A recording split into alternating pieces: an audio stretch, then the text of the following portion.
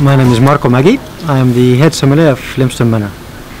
And I'm Steve Edwards. I'm the operations director for Michael Caines Limited and a co-director in Lympstone Manor Hotel.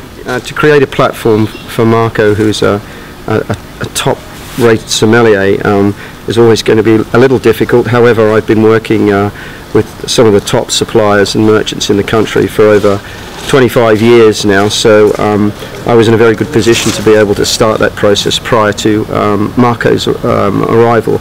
But basically, to answer the question, it's knowing what to buy from which supplier. Wouldn't you agree, Marco? Completely. So this is our wine tasting room and the heart and soul of our wine service.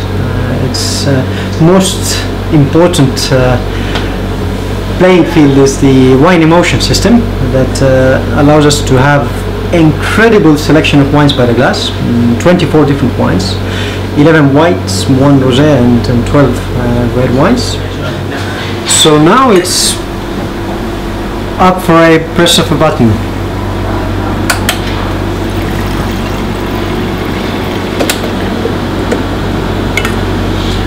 And what's happening now to the bottle in there? So now machine is smart enough to calculate that wine got dispensed, so it pushes argon gas on the same level, so it doesn't let any room for oxygen to stay in the bottle. This is one of 3 of our wine cellars, the biggest one. This is where we keep all our red wines.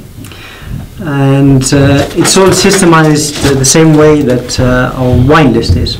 Same order, start with Bordeaux, then Burgundy, then Rhone Valley, south of France, Italy, Spain, New Worlds.